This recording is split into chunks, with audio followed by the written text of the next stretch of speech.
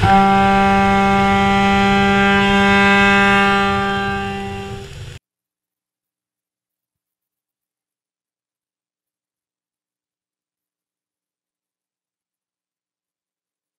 day is finally here, and history will be made. Taking it to the next level, live from Denver, Colorado. Cryptos Media proudly presents FE2018 USA, the second annual Flat Earth International Conference in America. Iru Landucci. So it's like being in the next year, the NASA employers, the NASA astronaut, they must be maybe do the same thing. Start running after the country. So, well, I'm gonna try to start my presentation after this because it's a little difficult. Okay.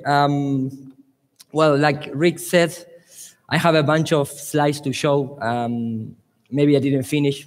I never finish my presentations. I leave open to see you again in the future, and it's like an infinite presentations every time I made something.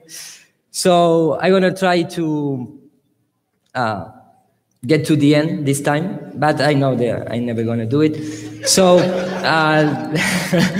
we're gonna start for the people that doesn't know me. I came from Argentina. This is my second time in the United States, so thank you guys for having me here.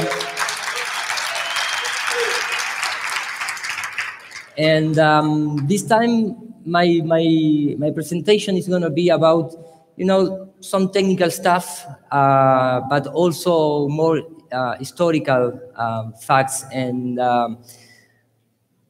symbolics and occultist things. Because for me, understanding the process of the flat Earth is not just, solving math or going to the technical stuff. It's more important understand when it started, who started, and why it started. And a lot of people that reject this topic is because they don't do their own research in the history. Because immediately you're going to find it who is support this, and it's the same elite in power that rule the world today. So it's not difficult to understand who is behind the scenes. So I'm going to make this kind of mixed situations, and that is for David. Start drinking, man. And I'm prepared because I'm going to say it a few times. And like I tell you before, I come from Argentina. I have 37 years old. My job is technical director on visual effects. So I come into the flat Earth and the moon landing hoax because my profession allowed me to understand what is going on with that videos. In fact, I do that kind of visual effects. And I have been 13 years from now researching about the New World Order and trying to understand what is happening in the world. As a researcher from 4 years, and I have my own radio shows in Argentina from 4 years from now. And I also study and really recommend the shamanic medicine. That is really important to understand what happened when you have some, kind of thoughts and feelings and how you affect that directly to the body. And it's really important to, to understand why we are here, but, also what affect us in terms of our feelings. So I'm going to start it. I don't want to lose more time. The first things, I'm going to go a little quickly with this, but the first of all is we all been teaching in school about the shape of the Earth. The only place where you go to get that education is in educational institutions, and There is only one, at least for the occidental part of the world, who put all together and give it doesn't matter if it's in the United States and Argentina, in every occidental part of the world, it's only one institution that give the educational program to the teachers and the children, and that is the UNESCO. And how you can read here is not only a cultural education, it's also a scientific education. Because this is go beyond elementary school or high school, this is go to universities and also, you know, masterings. So that is why maybe it's not so hard to give one way to the world, you know, in terms of education.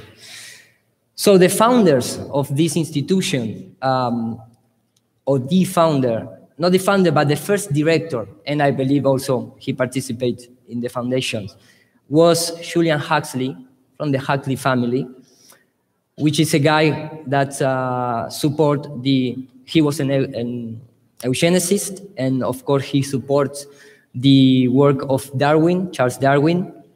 But he also has, you know, a brother at that time, and the brother was the guy who write, you know, A Happy World, The Doors of Perceptions, the script of the Alice in Wonderland, and he was an occultist, an occultist guy with a lot of mysticism, like you can read directly from Wikipedia. So you can imagine the family, you know, in a normal dinner, you know, changing ideas. So what are you gonna teach us in the school and the way? So you can start seeing, you know, the roots of the UNESCO. And regarding to the shape of the Earth, this was presented by Robert Bassano, who is a really great guy researching in flat Earth. And this is, and in my country, for example, we have the same thing. But here you can see, you know, periodically they made this kind of statistics, you know, pick up group of children's, in this case from Greece and from United States, and, you know, start asking questions about, for them, how is the shape of the Earth, what happened with the day and night cycles, if this really something like attract the things to the center of the sphere. And of course, the natural response of the child is like you can read here. They don't agree with that. You know, the common sense and the natural feeling of a child is like the Earth is flat. The day and night cycle is because the moon and the sun moving around the Earth. There is no center that pulling all the things to that center. It's just common sense, nothing like that, nothing more than that. So when you read, for example, both the Greeks and the American children conceptualize that the Earth is as flat and stationary, and it was located in the middle of the solar system. That is the first perception. So they create these institutional programs to change that. Of course, the best, you know, when you are a child, you cannot even discuss or understand what is going on. So they brainwash very quickly.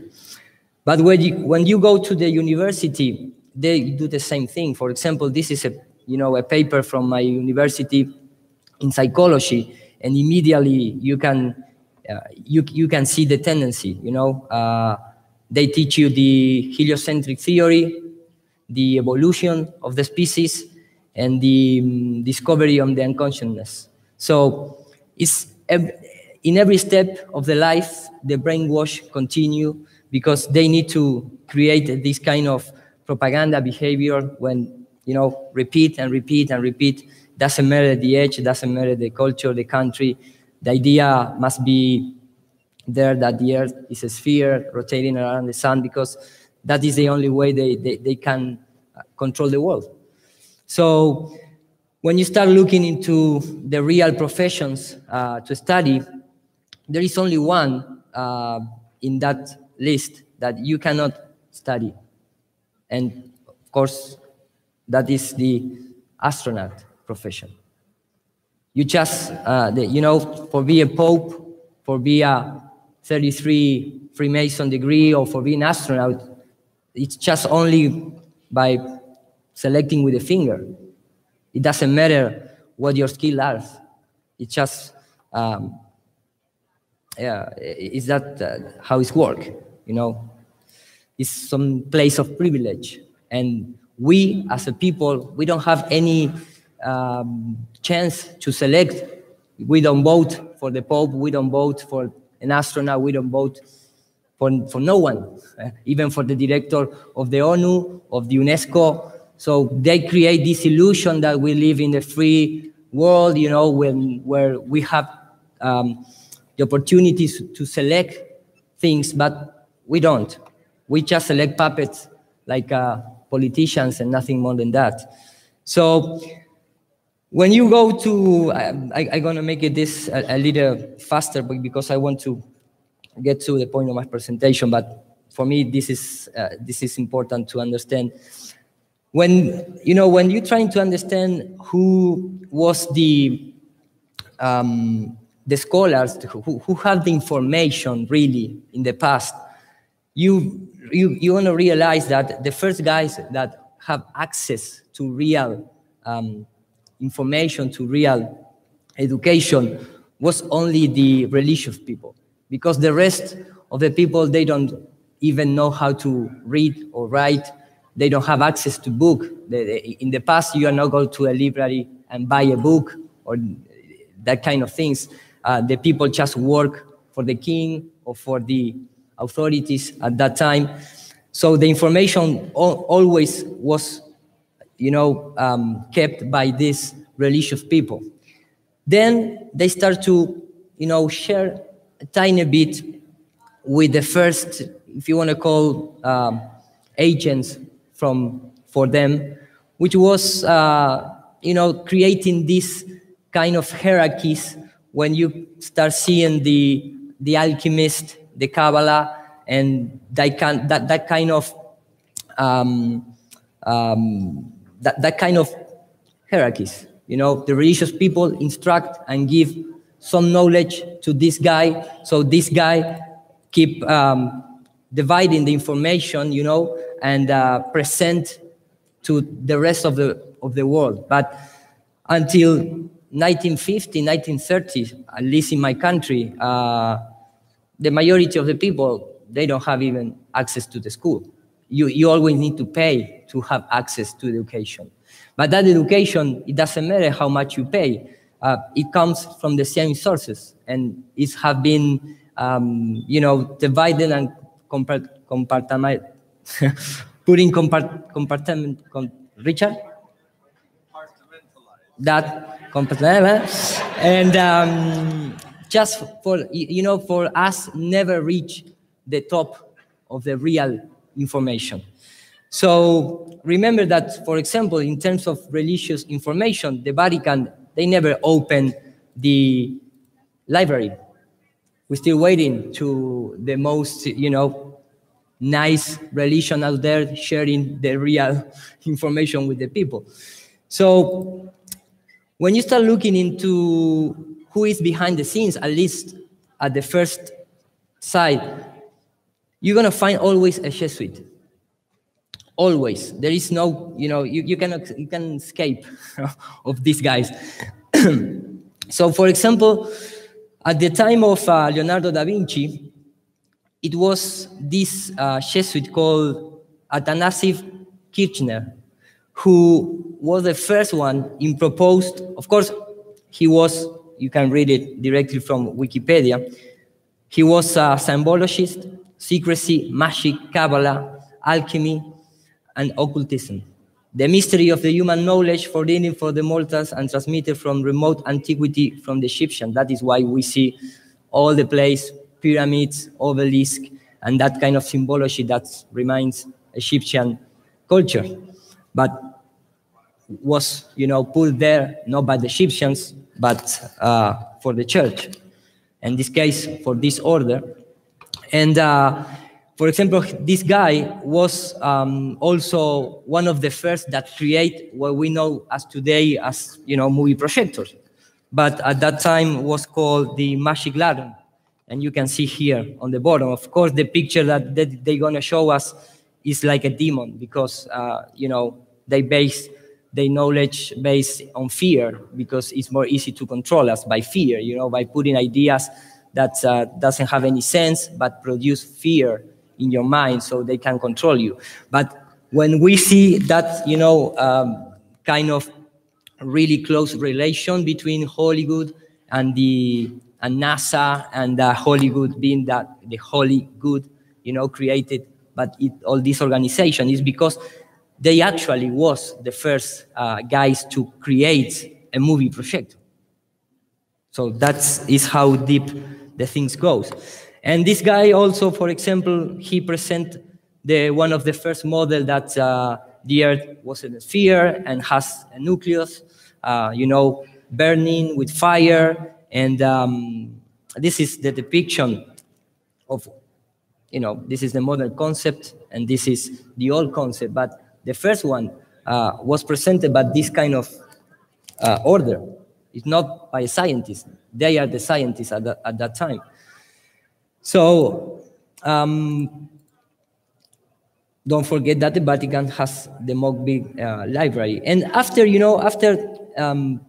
a couple of centuries, all that information was put together, and they create, the Jesuits also create the Freemasonry. It's simply as that. They create this kind of, they subdivide the things to control more easy. And to the 70s and 18th centuries, where the Freemasonry really start to get important into the society, the first one, the father of the Freemasonry, the modern Freemasonry, was this guy called Elias Ashmole. He was considered the father of the Freemason, and he also worked with astrologers, with alchemists, with mathematicians. He found the Royal Society of London, the Philosophical Society of Oxford. So you can start see this concept, but the real knowledge of this guy was Egyptian and Hermetic, studies. So we back again to the Babylon, to Egyptian culture. And after this guy died, he wrote a lot of books, trying to, talking about the solar system or the Earth system. Of course, they kept, the real information for the highest ranks in these societies, and for the rest of the fellowships, they just give, not real information. After he died, the guy who comes to, to be the first keeper of the museum of Elias Ashmole was Robert Plot. And it's really, interesting because this guy at that time in the early, in the final 17th century, he proposed the idea of the dinosaurs. It wasn't Charles Darwin or someone else in the 19th century. It was this guy. And this is the first depiction that he made. And this is like, like a velociraptor or, that kind of class of dinosaur. And he also proposed the first crop cycles. So the same guy at that time proposed the idea of the crop cycles and the dinosaurs. And nobody teach this in school or universities. I don't believe that, the guys who study evolution knows this. I never heard it. Some, scholar talking about Robert Plot. And we know the relationship between the crop cycles and what is called that the blue bean or the fake alien invasion that Rob Skiba always show, because this is a relation. This is how deep the things go, because this is not just 100-year thing or 15-year thing. This is not start on the moon landing or, on the rocket of the German rocket technology, and from that point of the history start all this fake, the space. This is really go in our history. So for me, the dinosaur is just like, put the different green animals into the mixer and make this magic thing. Because when you really start looking to the dinosaurs, you can clearly see like a reverse engineering of the real nature. And they only painting in green, and add some kind of spikes to the column, and you have the dinosaur. And without offense, any professional in the field, but it's really, nobody really found any real skull of the dinosaur or real body, entire body. It's just, presented by Freemasonry, basically. So the first universities and our days schools are created by Jesuits. In fact, Loyola was the founder of the Jesuit order. And you can see, when, for example, you finish the studies in university, when you dress like this, it's because they are dressing you like a Jesuit. And you don't even know that. It's like you become a Jesuit. And you can clearly see in the... And that's his idea, They're all times playing games with us, and we don't have the knowledge to understand. They don't hide that kind of thing. We are the guys who don't understand what's going on behind the scenes. And that is for a reason. It's because we don't receive really true, freedom of education. And some people do. Some people really have a good education. And maybe one of the most, out there free information to get for free is the system of the trivium and quadrivium education, which comes from Greeks. So you must be looking, a little closer, because we understand that the books that we receive today, it's printed by the same guy that control the world. So you must be really do, comparison and trying to get many different sources and trying to compare and, make your own education if you want to see in that way. And something that to me really, start putting the things into place about talking about freedom and slavery, it was the word family, for example, which is a word that we used to, we use in our daily basis, we think that refers to something good, but it's family is the group of slaves. It's group of slaves, literally. If you go and look and do the same research, you're gonna find that, because it's there in the dictionary. Anytime you refer my family, it's like saying my group of slaves, because the real word is my bloodline. It's not the family. The family is the slave that worked for the Romans guys. And that is how, they play games on us. And for understand this kind of thing, you need to go to the roots of the language. And this, is a difficult thing, but you need to do it. It's, it's not easy to break this matrix.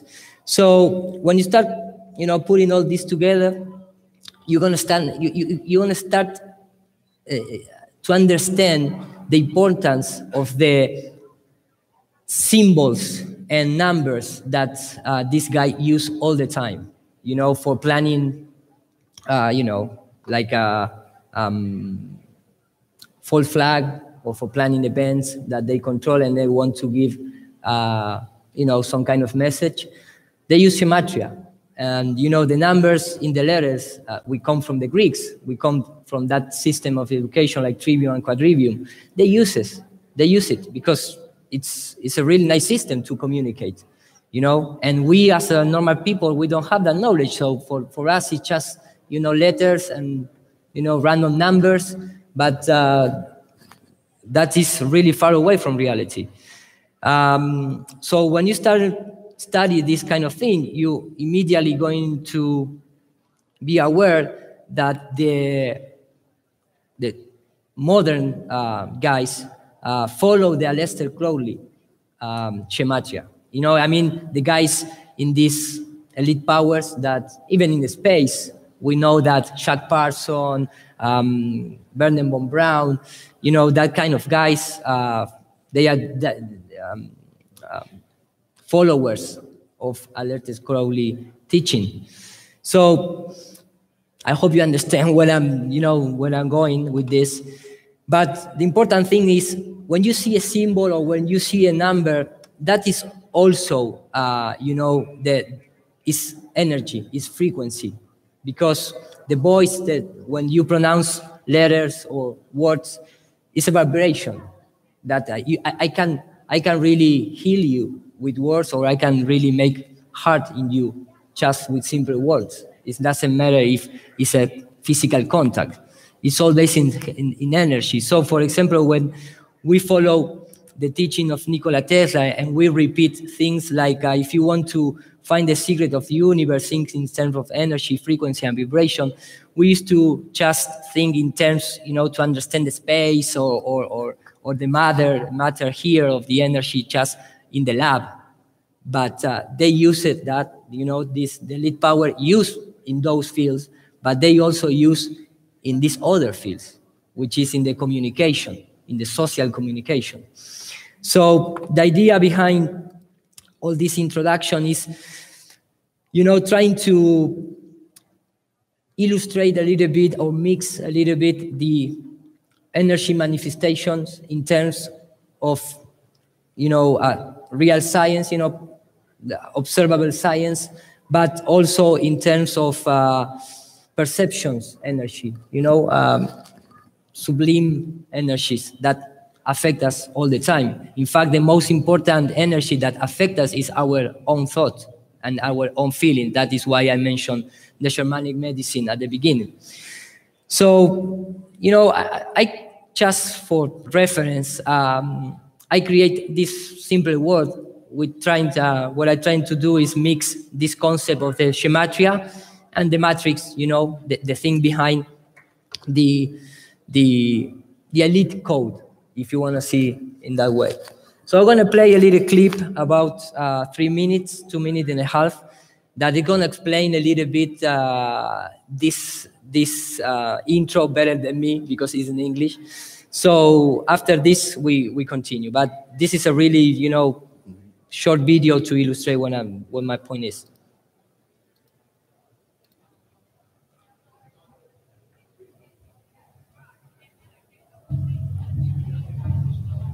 The universe and all matter contained in it is made up of energy. The elite have knowledge which we don't possess regarding physical phenomena such as the significance of ley lines and numerology. Some ancient civilizations also knew things which we do not, such as the knowledge of stargates and the use of certain shapes or performing certain acts or rituals to gain access to a higher state of awareness. This knowledge has been passed down from these ancient civilizations, and the elite have kept it hidden to themselves. The elite enjoy certain knowledge that the spiritual realm not only exists and at all times interpenetrates our world, they also know how to manipulate elements of these spiritual dimensions to make things occur at a given place and time according to their wishes. On the more mundane level, they know how, through the manipulation of words, sounds, and symbols, to change people and the flow of events of the world in which we all move. If magic can be defined as the art and science of causing change in our world to occur in conformity with will, then the forces who know with a certainty that the spiritual realm exists as a part of our ordinary sensory reality have also learned how to bend, shape, and manipulate that reality and the people within it to effect change which will benefit them and create realities in their favor. They do this magic through elaborate rituals, predictive programming, and subliminal manipulation through films, media, and music. For millennia, they have known the power of the unconscious and superconscious mind. They use them against you because you allow it. Subliminal sound and graphics have a massive impact on your day-to-day life, whether you notice it or not. As we sleepwalk through our daily lives, We rarely question what may be happening in the world of manifestation, the spiritual world, where what is to become real begins to form and take shape before it actually appears in our physical reality. This is magic, and they conduct this magic in plain view. Those with wisdom of such things know that nothing happens by accident, nothing happens by chance, and that there is a design and purpose to everything, whether or not our intellect can perceive it, and that all things are interconnected in both space and time, both from the past through the present to the future. It's not simply the ignorance of the spiritual realm, it's the fact that our feeble, rational mind cannot bear to admit that it does not have all the answers or all the knowledge of all things. Until the time comes when we are able to let go of our arrogance and rational ego and learn to become spiritual warriors for truth, we will continue to have control over our minds. Until we admit that the spiritual world is an eternal part of our normal, waking reality, we will continue to be blinded to the powers and abilities the elite wield against the sleeping masses. So, like you can read here, you know, the world, things and symbols rule the world, not words, no law. So, and no money, if you want to see like that, you know. It's the important thing is that is why they print symbols in money, for example. So when you become aware of this kind of, you know, elite code, you're going to start to see the things different. For example, when you start to compare, you know, ancient concepts with modern concepts, you're going to start to see, for example, in the past, the same religious people that rule the world today, they worship Baal. But at that time, Baal has these depictions, you know, like a bull, Baal, with horns. And this kind of image that we perceive as, you know, bad image because it has horns.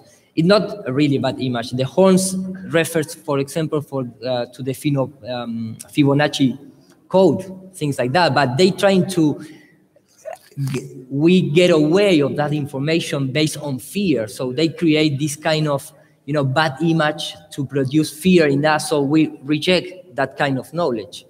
So the modern concept of worship Baal is just a ball, you know, and they put it to worship their God again and again and again, just with different, you know, artistic concepts. So, in fact, they're talking about that in the Earth, the Earth, because it's a sphere, it has a radio, and when you know, if you know Spanish or Italian radio, if you just divide Ra, Dio, it's like said the God Ra, which is the sun in the middle. You know, that is why they trying to make us believe that there is like a sun inside the sphere. In fact, for the people that believe that the hollow earth, they believe they have the God Ra in the middle, illuminating, you know, from the inner core. So it's all the time they use the same kind of concept. And that is why they, you know, do this kind of ritual all the time. It doesn't matter what, you know, time in history you look at. For our modern world, we have this kind of ridiculous, you know, ceremonies where they go and touch the ball and they, you know, make this kind of ritual. And, you know, people out there looking this and they believe that this is just simply, you know, protocols and ceremonies without any importance. But when you go to the past, you're going to see the same kind of behavior in the religious institution, because they need to use this concept to rule the world and to, you know, putting us into a symbolic jail. That is why, for example, they draw a sphere with latitude lines and longitude lines. It's like being inside the jail, simply as that. So when you, at least in the Occidental part of the world, when you go to the who is behind, immediately is going to jump two institutions. And one is the Catholic institution, the religious institution that rules the Occidental part of the world, and also the Jewish people, or the Jewish, you know, masters, not the regular Jewish people.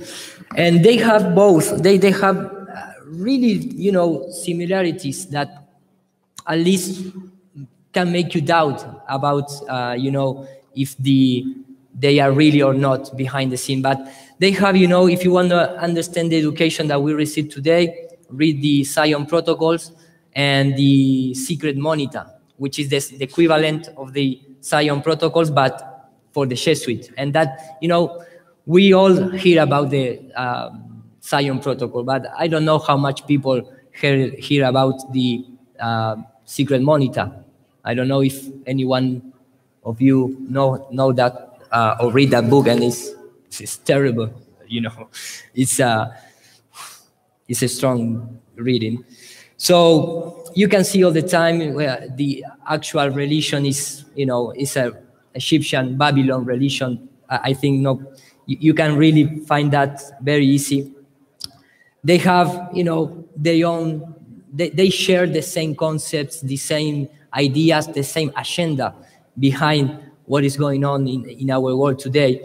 And when you start transferring all this information to the science, for example, you're going to see that all the important scientists or characters in the histories, they share the same kind of institution or education, because they all are or Jesuits or Freemasonry, which is like a branch of the Jesuit order. So that is why all the time you see these symbols of the square and compass, the hand, inside the jacket. It's everywhere. It's everywhere. In fact, in our day, we have in the $1 bill. So even they have their own Bible. When they in the Masonic Bible, and this is my personal opinion. I don't want to offend anybody, but for me, the Bible has so many, keys to understand what is really going on in that kind of book. Even all the religious books, there are, really secret books, if you want to see like that. So you must have a lot of knowledge to understand what's really is for interpretation or for being literal, that kind of thing. But the religious Catholic Church, they take all the concept from the Egyptians. So when they create the characters like Jesus or the apostles or things like that, they are depicted the sun worship. Is if you start, for me, express this in English is a little difficult, but if you do that research, you're gonna find that that kind of comparison. So, for example, for the Masonic guys, they go directly to the original meaning. They don't, hide behind names or characters. So they, for their initiations, they go directly and say, okay, when I talk about this character, I'm talking about Isis or about the sun or about the moon or about this or about that. So this is the kind of thing that for me is important to everyone, open mind at the same, like you maybe open the mind to understand the flat earth, because everything is related. And we have a phone call here. Maybe some guy of, So, for example, even in the Kabbalah, which is something that many Jewish people believe that maybe is of their own culture, it's also in the Egyptian culture. It's also in this kind of Babylonian ideas and concept. And of course, in the modern science, you can start have this kind of, secret meaning. For example, when I was young and I see Albert Einstein, with the tongue out, doing that gesture, I don't understand what he's doing, because at that time, who is going to do that?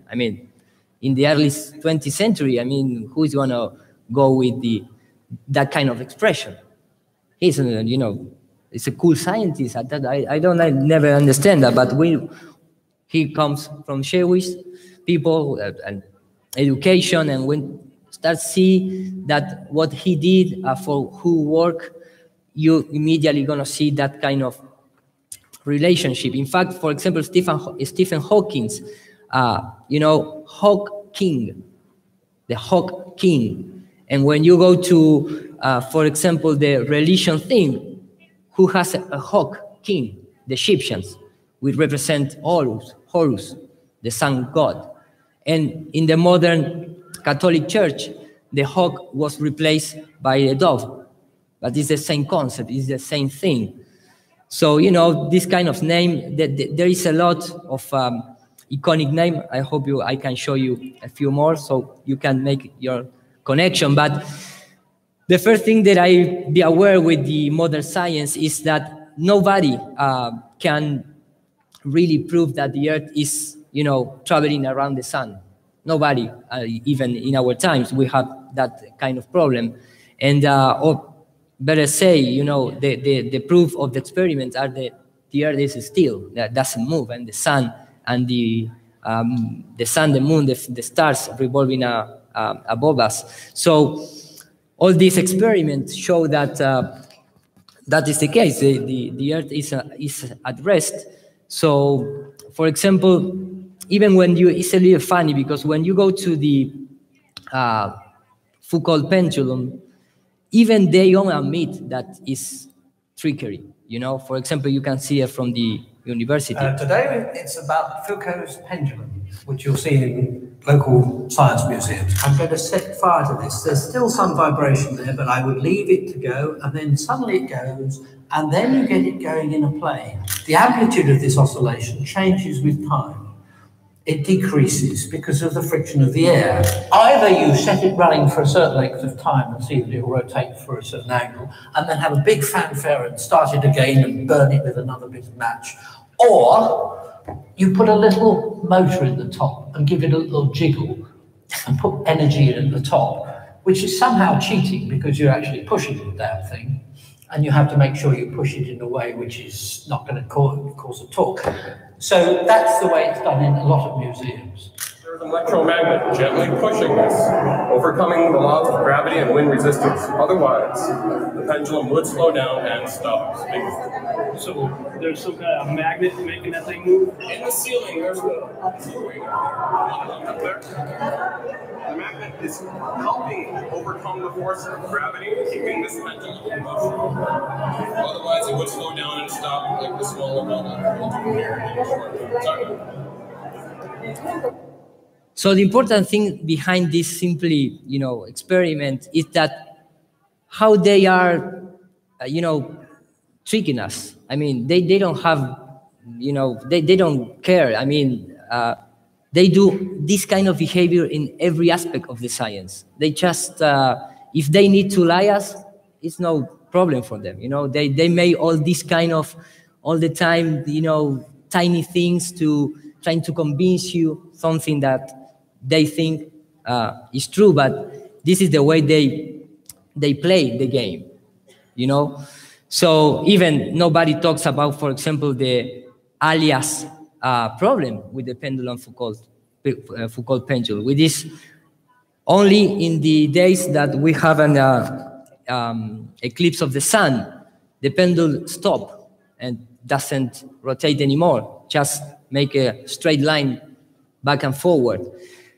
And that kind of things in the terms of science is telling us that there is some kind of field interacting with this kind of energy, movement, magnitude, waves, you can call whatever you want, but there is something there. And I'm going to play this little clip. We know, of course, there is an ether out there, but there was a belief that there was an invisible web of energy that connects everything in the 1800s. And scientists were in a very heated debate, very controversial, as to whether or not this field exists.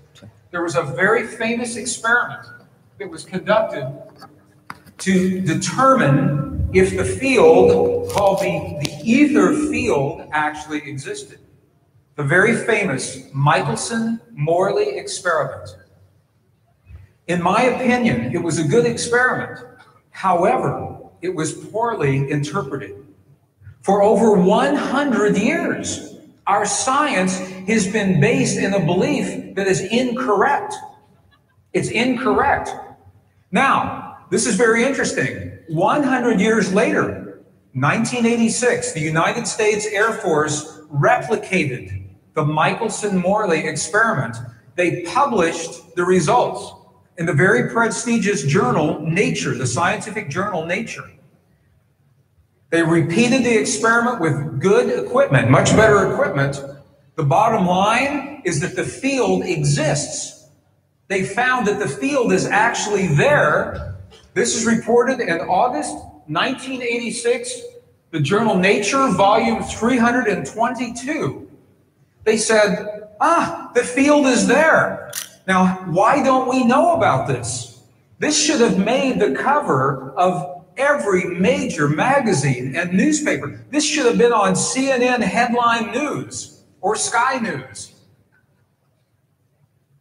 But this changes everything for the scientists, because the textbooks all say the field is not there. Entire careers are based on the field not being there. So the thing is, for example, when you look into the Michelson-Morley experiment, who have the hand behind, inside the jacket, and we all know that kind of symbol. This is Michelson. So in fact, Morley, he never was, really convinced of the FEIC experiment. That is why we have Michelson-Morley, and then we have the Michelson-Gale, and then we have the, all that kind of experiment. But they also, use the scientists that they can control, because they financial this kind of science. In fact, we have news at that time of the Einstein time that, the relativity theory is more than J.P. Morgan than the Albert Einstein. And the same thing happened, for example, with Galileo, who gave the money to Galileo to build the telescope was the church.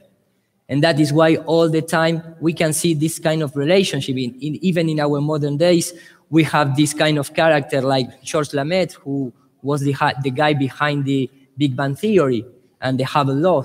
So the things are still the same.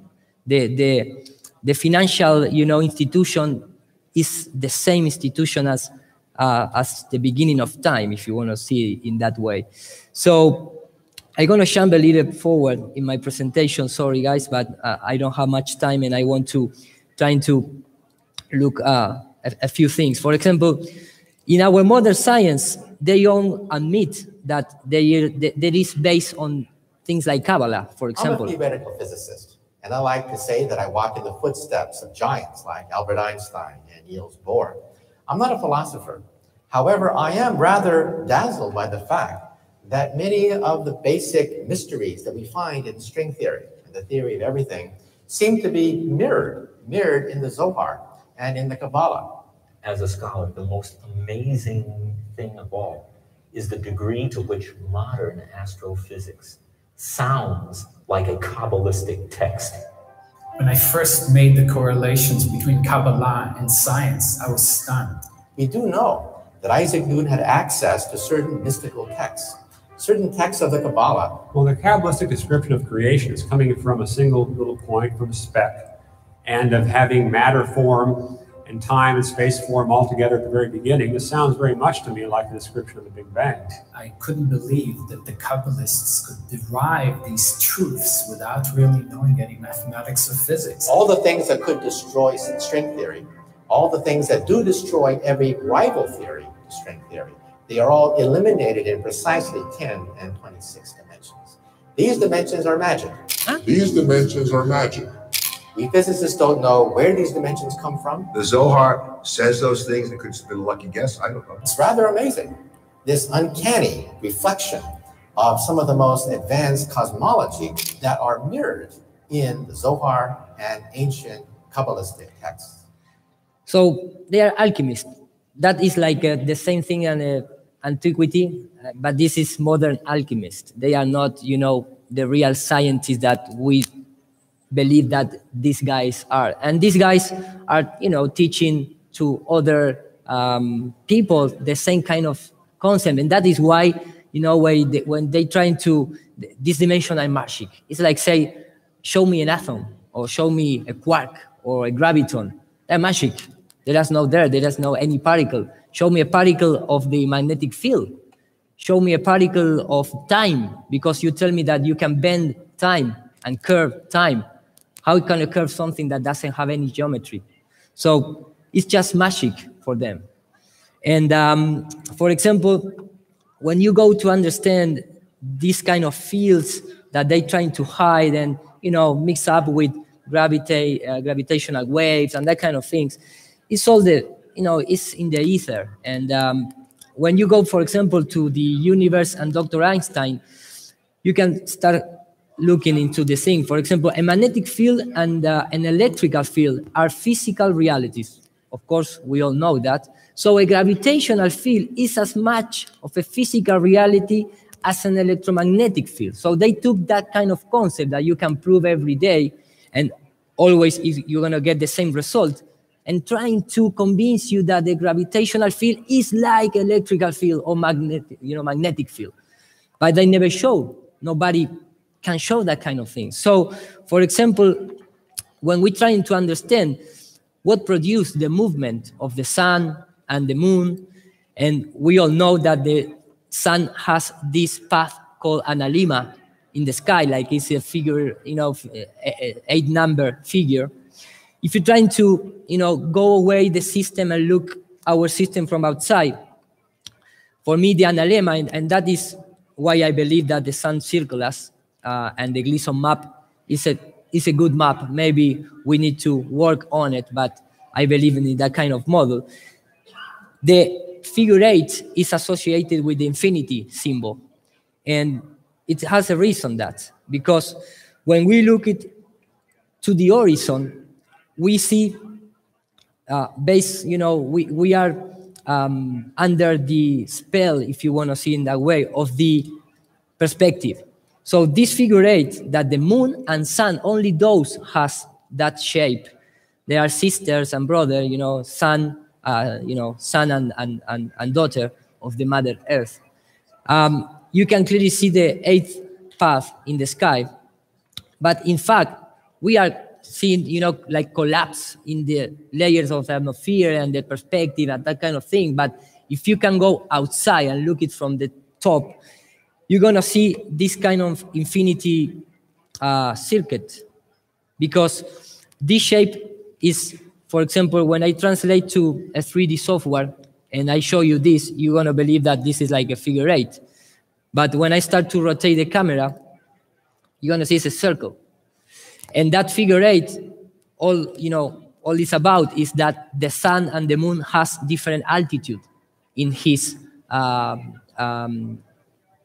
path, and that produced the seasons and all the things that we know that this celestial body produce in our world. So here you can see the shape, you know, this kind of shape that all the time you see that magnet, you know, going up and down and up and down of that circuit. And you can explain even eclipses, because you share the same path, you share the same shape of the path that the moon and the sun have, and that are the only celestial body that eclipses. So we're still looking for a real proof of gravitational orbiting, because with electricity and magnetism, you can prove that. You can make object orbiting around an electrical field, but we never saw that in the lab based on gravitational fields. So that is maybe why they're trying to compare this reality and try to, you know, say, look, a gravitational field is like an electrical field. So when you go in terms of, you know, the theory of gravity, you can believe whatever you want, but you must believe that someone figured out the radius of the Earth, the density of the Earth. Someone figured out the weight. Who's going to measure the weight of the Earth? Nobody can do that. But they only have one, you know, reality, which is the acceleration of the gravity. They call like that, of course, but that is the real number. So they make like a reverse engineering through the centuries, trying to get all the other parameters involved to create the theory of gravity. So what I'm trying to say is that anytime, we know how deep you can go to the Earth in our modern times. So if you want to believe that the Eratosthenes at that time figured out the radius of the Earth and things like that, you can believe that. But the only important thing about that is that they need to create the gravitational constant. That is why they need that. And because they put this number about the diameter of the Earth in some time in history, in 17th century, they can create, they know how to get out the volume of a sphere. So, they put some average between all the components that we have in the Earth, and they come to the volume of the Earth, and they take out that the density based on that kind of things. And because they have the real number that they're trying to match, which is the 9.8 meter per square second. So when you continue, what is the barycenter of the Earth, for example? But they need to use perfect sphere, because otherwise it's really difficult to get out this result and do this kind of calculation with, irregular bodies, or, how are you going to measure the supposedly gravitational pulling of the moon, of the Mercury, if you don't even have how much weight, what is the barycenter of that thing?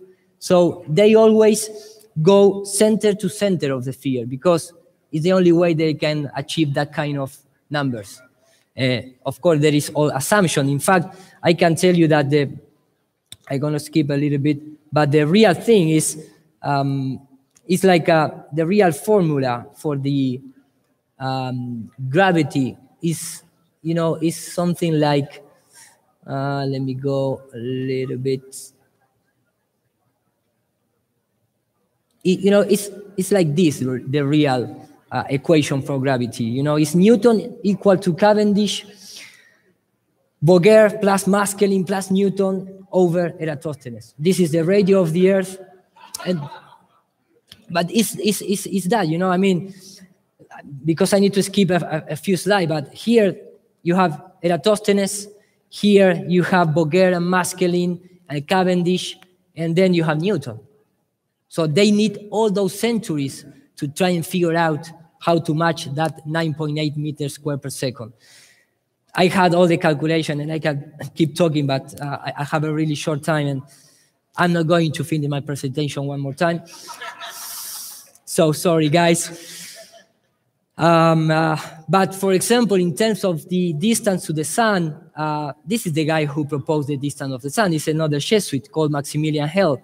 And, this is all the time they trying to match, the things to match reality, and the numbers that they need to plot the heliocentric model.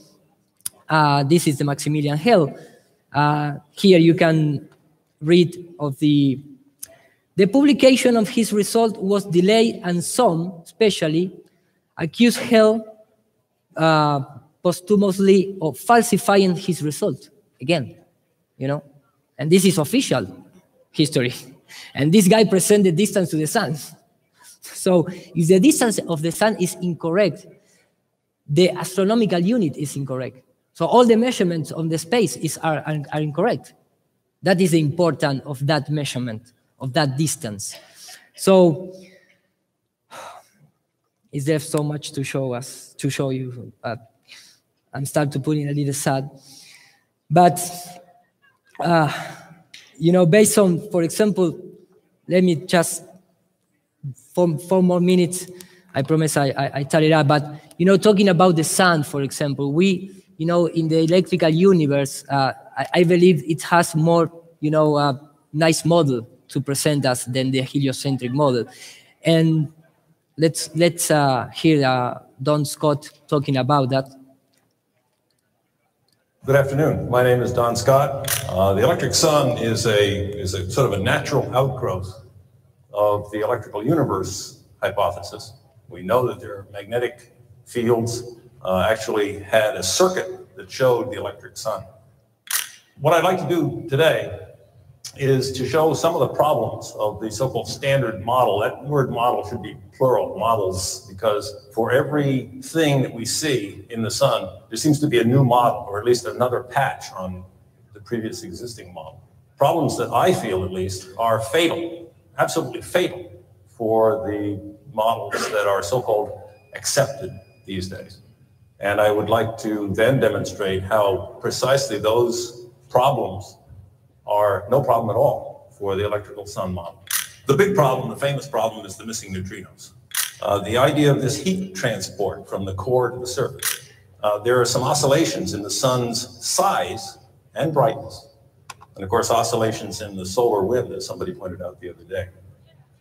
If there's a fusion reaction going on in the core, then how can does this reaction, does it have periodicities?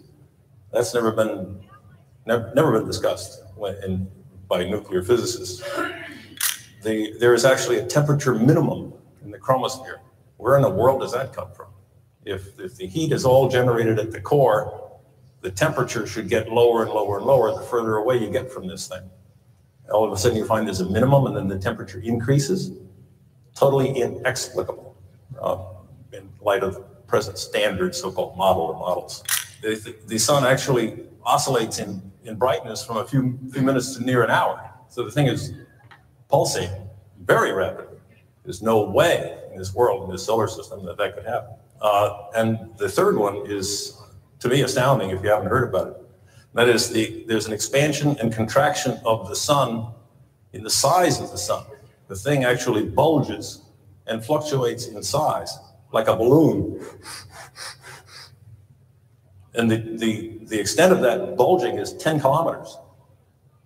So for example, 10 kilometers extension. So what is the size for the standard model of the sun? You're gonna detect 10 kilometers? You know, but this guy is talking more seriously. And when you remember, for example, the FEIC presentation about the model of the sun in the computer model, you can really see how this thing breathes and, you know, generate dynamics, vortices, magnetism that move the, you know, the water currents and, you know, give us life in every way or shape or form. So, and that happens in about a period of about 160 minutes.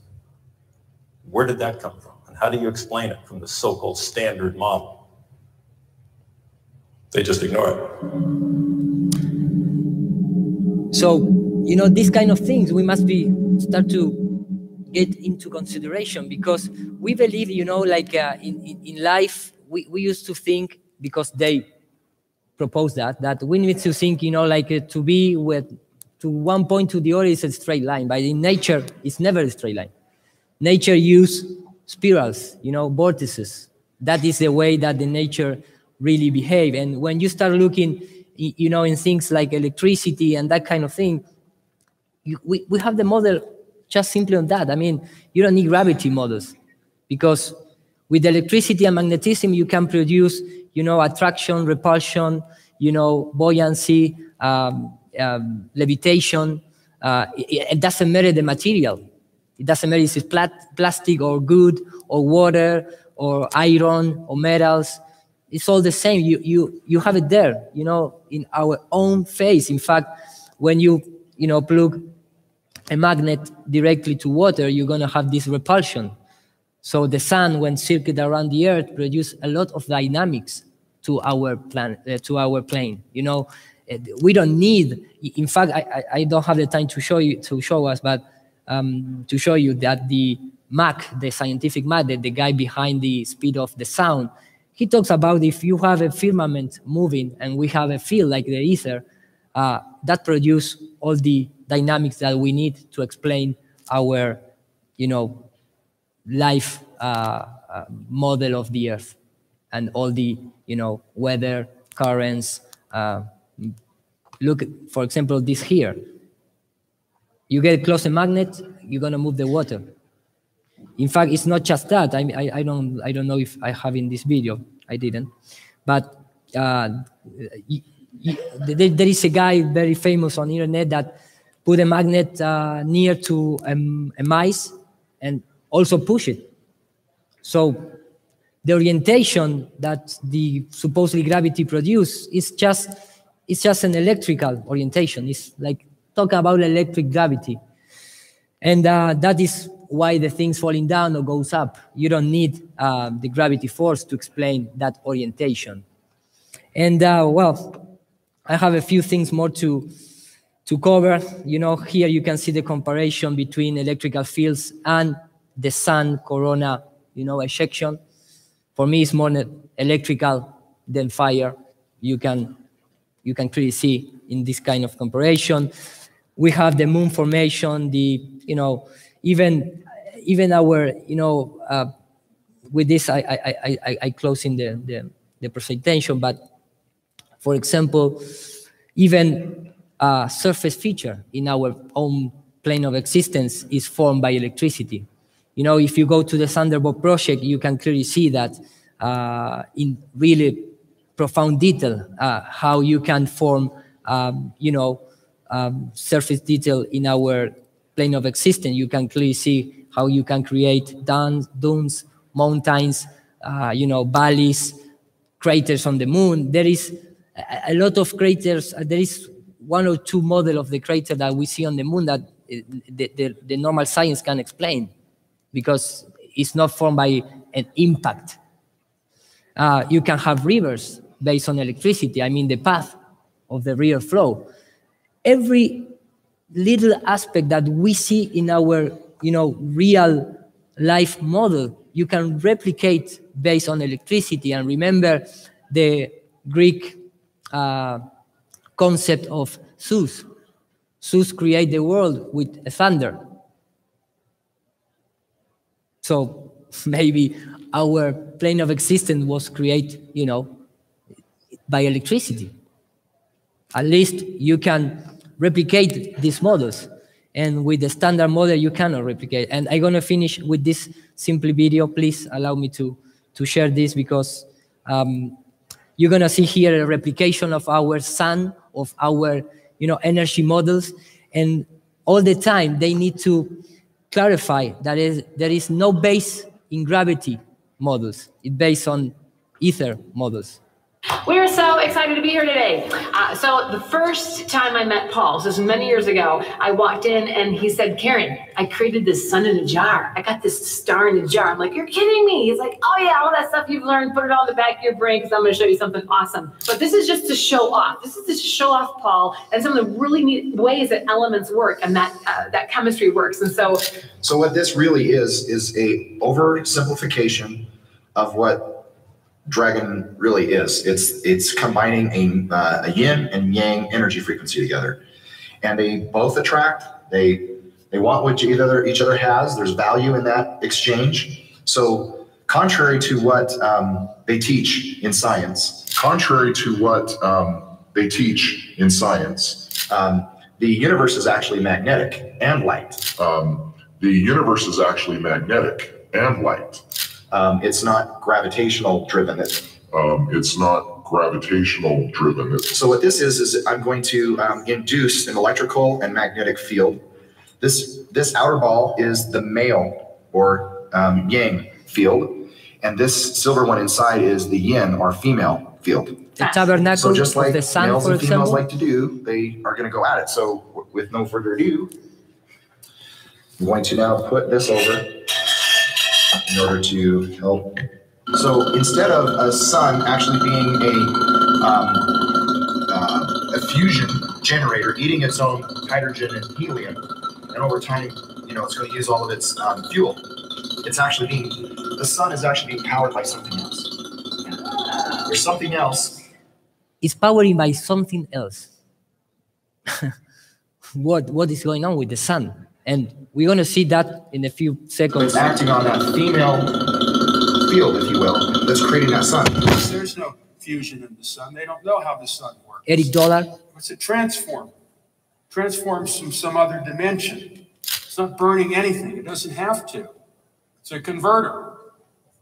I don't know. Nobody knows. but that's what it does. That's the only thing it can do, because that's how everything works. So the sun is not visible. Not in free space. It's only invisible when gross matter becomes involved, like the Earth's atmosphere and envelope and the surface of the moon or whatever. That makes the light. So that means there's no time delay. So the whole time delay thing is meaningless. It doesn't take light years. There are no light years because there's no light. So that means that the light you see from the distant stars isn't 4 million years old. It could be only minutes old. It could be instantaneous. All the theories collapse when you can't see the stars in outer space. And that is what's happened. You know, any time that we, you know, hear about, no, because that star or that star is so far away, or that star, you know, rise up a balloon and show me the star above 30 kilometers and make that comparisons. Because all the time we see the star from the ground, and the only thing that the star could be inside or in the firmament is because it's projected in the layers of the atmosphere. It's in those layers of the firmament, I mean. But when you go outside those layers, there is no more stars. So you cannot assume nothing measure in terms of measurement. And they call light years because it's the Luciferian years. You know, all the time they use this kind of concept. So that is why Lucifer rules the space. And they don't need to prove nothing about that. In fact, look at this picture. This guy that talked in the beginning of the video, what he have in the background of his lab? Egyptian knowledge. Because the Egyptian, I don't believe that there are bad guys, you know. It's just the Jesuits took their knowledge and they use for their own purpose, and they don't share with us because they don't want to, we have access to free energy and, more important, to the spiritual, you know, teachings. Because after all, we're going to go to the same box, you know, after this game. It doesn't matter if you are Jesuit or Jews or, you know, Muslim, whatever. We need to learn how to move in that plane, because that is where we come from and where we're going.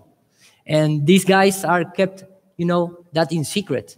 So when you start to put all the pieces together, and believe me, I can keep talking a little more, but I don't have much time and I don't want to respect the other speaker's time. But for me, I really recommend that take a time to understand the electrical universe and the gematria and the symbolism, because it's all tied together, and you're gonna maybe get the knowledge to go back to the source and, you know, prepare to transcend spiritually and with the consciousness. So thank you for listening, and thank you guys. Thank you. Thank you.